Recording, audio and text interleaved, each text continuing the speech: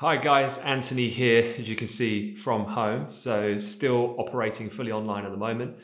First of all, I hope you and your family and friends are all well in these obviously difficult times. But hopefully some tips and advice that we can share from you from a markets perspective and certainly from trading and risk management. We did a really great webinar at the beginning of July and we had some great feedback. So I really wanted to just take that private webinar and share it with you guys publicly. It goes into things like the actual Amplify Trading Process that we get all of our traders to do as their core kind of foundation of their strategy development. So hopefully you find it interesting. Hopefully as well, it is a benefit to your trading performance and your further development going forward. Any questions, of course, just feel free to leave a comment and remember to like and subscribe to the channel. We really love the engagement and the growing of our community online. So thank you everyone for that and enjoy the session. Thank you. To kick things off, we have what we call an Amplify process, which is the way of which our guys would approach any trade of which they take. And it would go through basically a sequence, starting from the top, which is fundamental analysis. And that's in itself a little bit unique, I guess, to us. We would be classified as a global macro discretionary multi-asset trading firm. I know that's a bit of a mouthful, but in layman's terms, what that basically means is global macro, we are looking at the overall events that are happening in the world that have influence over markets. So whether that's COVID, trade war, Brexit, these types of issues. So we are using that as a key component of formulating our trade strategies, our analysis fundamentally of what we think about these subjects to create a directional bias. We then move that to technical analysis, which is kind of probably the most regular form of how a non-professional or retail trader would trade, which is using various different technical indicators. But again, that's crucial for us to create a framework of how our guys would formulate then an action, basically a fundamental view they have on markets, developing and building their strategy, execution of the strategy. And this is really those two steps where the risk management side of things will come in, of which Sam can go into more detail. Exiting the trade and then reviewing the trade is the sequence.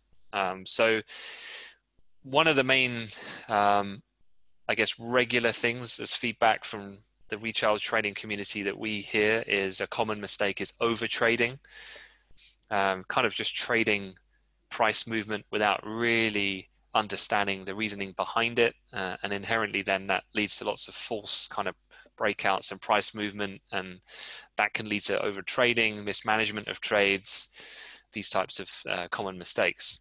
What this process basically enables you to do then is to have a process in place that keeps you honest then that you are following a correct procedure before initiating any trade idea.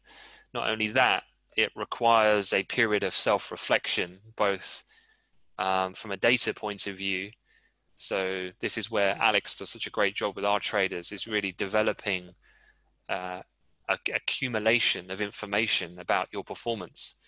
You know, what did you trade? When did you trade it? How did you trade it? What was the technique? What was your execution against its intended place?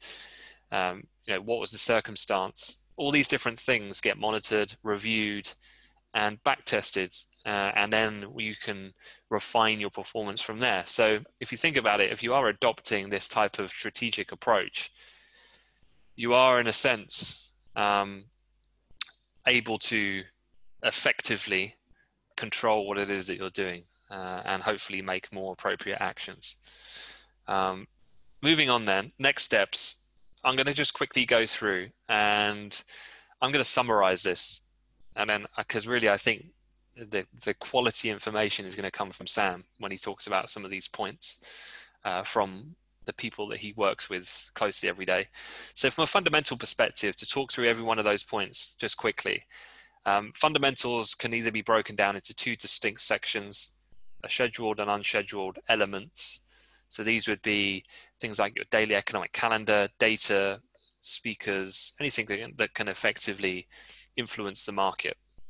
Unscheduled would be things that are unplanned. But I mean, I'm sure some of the pilots can probably testify to this. is that you can strategically plan for the unexpected. With markets, for example, there are certainly a number of hot topics that are very influential at this point in time. So rather than kind of clouding your judgment and thinking about every single permutation, you can think about what are the most highest probability scenarios that could effectively materialize. And then from that, you can start to then extrapolate, or what are the potential strategies that I could need to prepare for. And within that, then creating a hierarchy of what would be our kind of base case scenario down to things that would be, say, secondary lower probability events. All of this, though, defining a predetermined course of action that you would take under these situations. So with unscheduled news, definitely I think you can prepare for that. And this is really an area where I would work personally with the guys a lot on during our training program, because this is an area which is very difficult to learn from a textbook, because ultimately the fundamentals are changing all of the time. And unlike a fixed technical level printed on a chart and fixed in history, fundamentals can have different implications for prices depending on what's being priced into markets, essentially. So that's fundamentals. By going through your process, ultimately you're trying to define whether or not you want to be long, short, or not in that market, which is a perfectly adequate assumption to make upon going through your kind of due diligence. So directional bias, long or short. The technical analysis situation, charting time periods. And again, I'm going through this very quickly. So the guys who do train with us, we will go through this in a lot more detail. But to give you a top level, start with higher time frames. What is the bigger picture? Don't get too absorbed with tick for tick price action where the world looks like it's changing rapidly minute by minute. Always best to start big and then come in that regard. So looking at the weekly, daily picture, then looking at the more defined kind of 1 hour price action, half an hour price action, 15-minute price action, and so on. Different technical tools. There's obviously lots of them.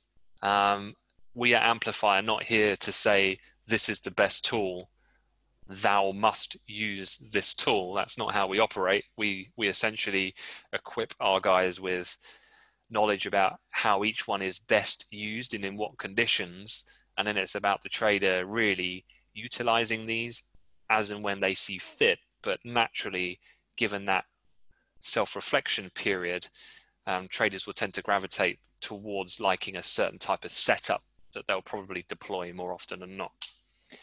So that's the technicals, different time periods, combining different tools. Obviously, from a conviction point of view, the more flags you get from a technical point of view, if you have multiple signals all firing at the same time, indicative of the same course of action, then that's when you've got a high conviction rate and you can trade with bigger size, for example. Building the strategy, this is when it comes then down to the more of the nitty gritty. And I guess this is when a lot of this starts to play into then the psychology, but also the risk managing. That is the entry price. The accuracy is key. Identifying your most optimal point of getting into a trade, your stop, quantifying your risk. These are all the things that Sam's going to talk about in a moment. Managing that trade, whether proactively, depending on market conditions, depending on whether you're intraday or swing trading, will all have different repercussions about how you would want to handle the execution and management of that trade. So that's your framework. Your execution, the placement of the orders. I guess the one I like best about this top box is this idea, very simplistic, about do not hesitate. And this is a very important point with trading. You go through this process to try and eliminate irrationality, that if you've done a structural process of fundamentally and technically assessing a situation, then there is no need to hesitate. And that's easier said than done and will come with practice and repetition. But the idea here is that markets are currently always in flux and moving, and you need to be in a position where you've got to hit the button with absolute conviction in order then to facilitate that trade in its most optimum point, which is then getting the fill of where you want. Now, sometimes there's different ways to exercise a trade, whether at market price or whether limit orders and so on. But the idea here is, you know, fundamentally you have to take risk in order to trade. And then it's about managing that. And that's obviously where the management of the trade comes in. Patience, it's kind of that resonating word that you hear again and again with successful trading, is patience. I was just talking to a group of interns not that long ago, and we were talking about this idea of one good trade. And that's all it takes. You know, less is more almost, in this sense of the practicality of actually putting a trade on. You know, it's about having that one good opportunity and exercising it, executing it in the correct fashion is all it takes. You know, more effort doesn't equate to more profit in this sense. So having the patience as well to just have the confidence in letting the market play out. Obviously, common mistakes would be having too tight a stop loss, changing your mind, moving the trade around as it's developing, perhaps in an inappropriate way. Again, these are all common things, and Sam's going to develop that conversation in a moment. And that's really the overall situation. I mean, the rest here then is exiting the trade, tidying up your order book, and then reviewing and repeating. And this hopefully is a good overview of generally very top level about the approach of which our guys follow, and a discipline to this approach, in order that then they're making a selective decision to trade the most high quality opportunities that present themselves day to day. All right, Sam, do you want to come on and talk about these sections then from here forward? Yeah, absolutely. Yeah, cheers. I could do the slides from here if that makes life easier, or... Yeah, let's do it. Yeah, if you want to get all of these up, I don't know if we'll go through them one by one. Yep. So, yeah, like Anthony said, I started out my trading career, if you like, with Amplify over 5 years ago now, and then went away, traded myself, traded in a small fund, and then came back to Amplify as a sort of junior mentor and progressed through then. So I've worked with, well, I guess thousands maybe of traders over the years, and seen obviously some good habits and bad habits. So this will be sort of on risk management, going over some common mistakes that I see and that I've also made myself. So, you know, on the talk of risk management will be it. And I've seen there's some good questions in the Q&A. So Alex can answer those as and when by typing, and also I can address those at the end as well. No problem. But one of the main things that I see happen, and we're all guilty of this early on, is trading with no real plan. I mean, sometimes you've got to go through the pain to realize, you know, it's not the right thing to do. But I do a study with the traders on our career program, where I give them, you know, that they trade in the morning to tell me their best idea, and we then review it at the end of the day. And if they had stuck to that, you know, idea, where they stuck to their process, the trade results would be a lot better than maybe or is when they sort of trade on a whim, having no real plan, reacting to, you know, the 5-minute candle that goes up, okay, I'm going to buy, and so on. So yeah, I think I always say, if people ask me what the most important things for trading, I say discipline and routine. And if you've got no real plan, then you don't have the other two either. Having no maximum loss limit per trade or day. This is important. It really is. If you're not in tune with the markets, you've got to know when to stop. Now, your max loss limit per trade or day is up to you. You know, there is no, it has to be this, it has to be that. From a personal point of view, I don't risk more than 1% on a trade. Some people will say 2 or 5%, again, up to you. Some people will do it as just a straight monetary value, but it's keeping that consistent. It's not allowing yourself to go over it. Having that routine before you get in a trade is key, but also after. Good trade, I've gone for a walk. Bad trade, I've gone for a walk. 3 losing trades on a product, that means I'm way out of touch with the market and I don't want to be in it anymore. So it's very important to set that loss limit, knowing when to stop before you then decide to go all sorts of crazy emotions are out of control, and it can really lead to the blowing up of accounts.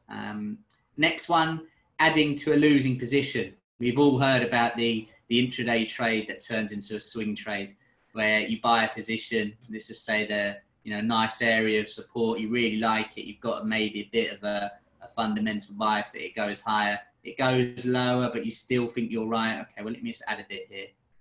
Let me add a bit more. I'm so confident this is going to go higher.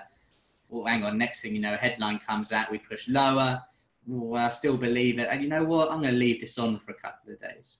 We're all guilty of it. At the beginning, I've done exactly the same thing. And it can be painful. The worst thing that can happen with this is you get away with it early on. You have this false hope you're better than the market. And you saw that with traders at the beginning of the year, sort of February, March time, with long equity positions that had got away with it for so long, when then suddenly we drop 30% and people's accounts get blown up. So, start with that stop loss, which we'll come on to later on. Where you're wrong, and just accept that.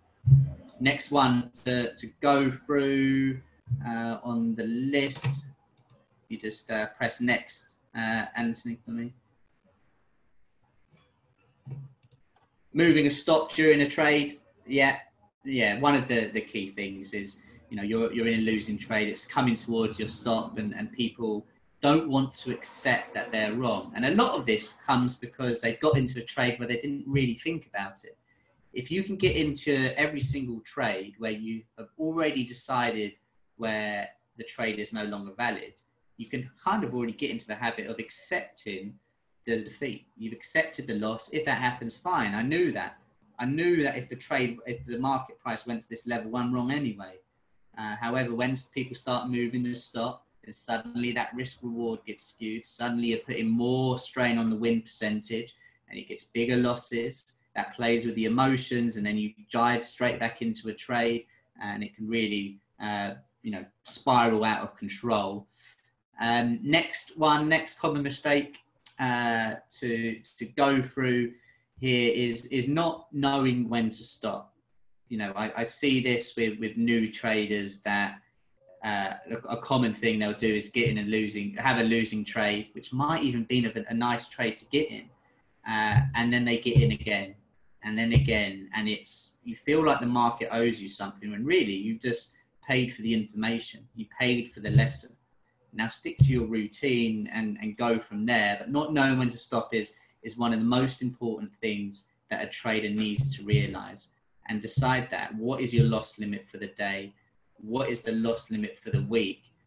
It's a long game trading, as we all know. It's not about 5 trades. It's not about 10 trades. It's over the course of a year. Have time. You're going to have days where you're absolutely not in tune with the market. Your edge doesn't work. Decide when that happens and move on. Trading over news, volatile periods. If you're already in a trade and you decide, well, let's just have a little gamble here and hold it over. This is something I see happen a lot. And again, the worst possible thing that can happen is that it works, because then you size up, then the losses will get bigger when you eventually do get stopped out and your luck runs out as well. Now, next one, taking on multiple correlated trades at the same time. My personal opinion is, certainly on an intraday basis, I don't want to be in more than 2 markets at one time.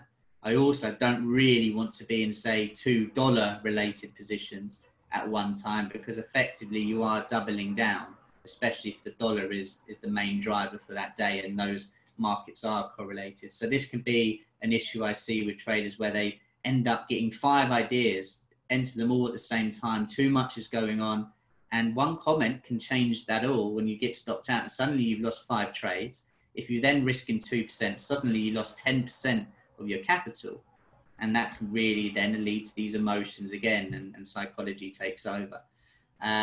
All of this is summarized by not really having any rules or any guidelines, and we really encourage traders here to make sure they have their own routine. The process that Anthony went through is our way of going through, each trade from the beginning, taking our time.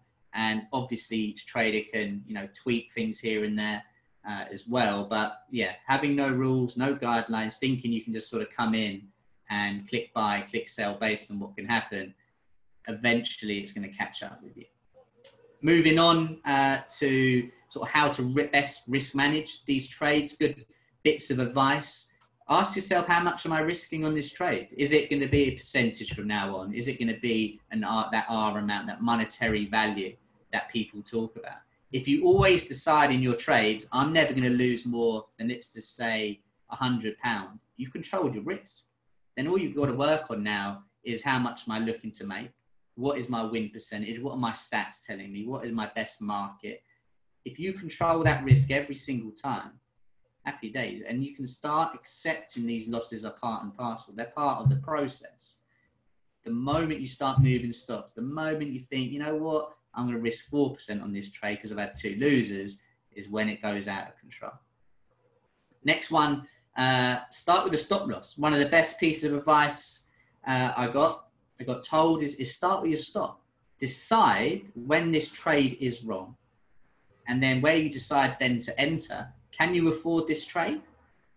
Is it more than 2%? Is it more than £100, $100, $1,000, whatever you decide that monetary value of the stock to be? Because if it is, you can't take that trade. Next one, am I near risk limits for the day, for the week that you've set yourself? If you are, if this losing trade would take you over that, again, you can't take that trade. Discipline and routine. And you should, well, my advice would be always have a checklist. Eventually that becomes autonomous, of course, with experience. But if you're taking your time every single trade to review it, follow the process, you're going to stand yourself in better stead going forward. Have I stuck to my plan? Whether that be the Amplify Trading Process and routine, or your own one that you follow. And this is, this is based on intraday trading, but I follow my same process for medium term swing trading, or if I were to look at a stock as well. The moment I decide to differ from that, effectively I'm gambling. I'm going away from what I know works, and why on earth would I do that? So you've got to keep reminding yourself, be in control of what you do. And, with a losing trade, if I've stuck to the process, like I've said, I've already accepted that could happen. Where will I be coming out this trade for a win? A lot of this we're talking about controlling the losses, but you want to be thinking about, where the winning part of this trade comes from. Where are my targets? Are they realistic? Reviewing your trade journal can help so much with risk management. What is the optimal amount? Am I coming out too early? Am I leaving a lot on the trade each time? When I interfere, is it the wrong thing to do? Understanding this is very key going forward. Also, just sort of carrying on that point, to look at the stats when reviewing is incredibly useful. You definitely do get people that are of the view that a trade journal isn't really that helpful anymore. But certainly at the beginning of a trading career, it really, really can be helpful. I think it's imperative personally. You want to look at things like, if you just click next, what is my best product to trade? People will a lot of the time think, oh, I'm wicked in this market.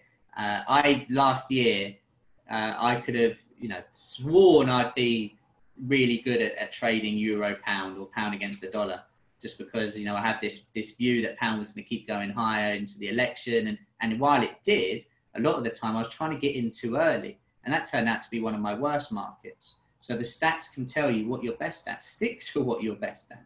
Also, what's the best time of the day for you to trade your edge that you've developed, that when you stick to your process has the best chance of working? Is it a certain day? Is it when there is no central bank meetings? Is it after a cash open? This information will help with the risk management. Also, do I trade news better or worse? These things are important. Do I trade momentum strategies better? Do I trade better when I have more than 1 or 2 technical studies? These things, the stats can tell you, are just so influential on your trading. And have you back tested your idea? Alex here, he absolutely loves back testing, and it's so important. And why would you take on a strategy with real money without knowing has it worked previously? While you can build up your stats, you can have an ideas journal and stuff like that. Go back and see, does it work? When does it work best? And then you can obviously pick and choose little bits of that information as well. Moving on to sort of real-time examples. If I was to be looking at a chart now, one of the things I'd always want to be thinking is there anything that is coming out? So obviously right now there's no big data that's left in the day, but is there anyone speaking? Is Donald Trump about to come on the wires? Is there, any further comments after Rishi Sunak's talk earlier today? These are the type of things that I'd be thinking right now. The cases in America, for example, what are the percentages like day on day, week on week? These would be the questions I'd be asking right now. I'd also think, is the time of day appropriate for my expectations of where the trade could go? Is there enough time left in the day for there to be a big move or not? If it was earlier on in the day, midday, yes, maybe my trade idea could come in. Now it's coming towards we've had the European close, we're into the evening. Is there much left, or am I starting to wind down as the rest of the trading world does as well?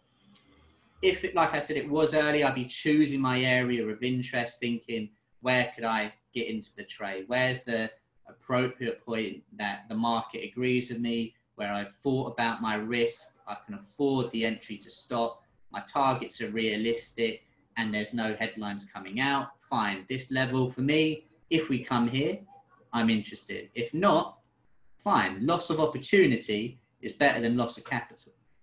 Other things to think about, where does my stop have to go to give me the best chance of winning the trade? Protect your stop. Give yourself an area of support, resistance, where you're giving yourself the best opportunity of getting in, and then ask, can you afford that? Can I afford having my entry where I want? Or actually, to have my stop in the best place, am I actually now risking more? Where should my targets go? What's my risk reward? Is that consistent with the way that I trade? Am I putting more pressure on this win percentage? Am I risking more than I would have to? Does this look good risk reward, similar to my profile? That kind of question is what I'd be asking right now. And to be honest, if any of those are no or unsure, there's no trade. The moment one of these you get flagged up, fine, move on. Where is an area that suits the trades that I like to take? Stick to your edge, I think, is the most important thing. When people trade on a whim or combine too many strategies, that's when it can get out of control. So hopefully, guys, that helped a bit there. And I'll be having a look in the chat for any questions. And to Alex, I don't know if you guys want to say anything, but yeah, it's one of the most important things, along with psychology. Once you can trade, of course, is the be all and end all, but controlling that routine, discipline, risk management can really take trading to the next level.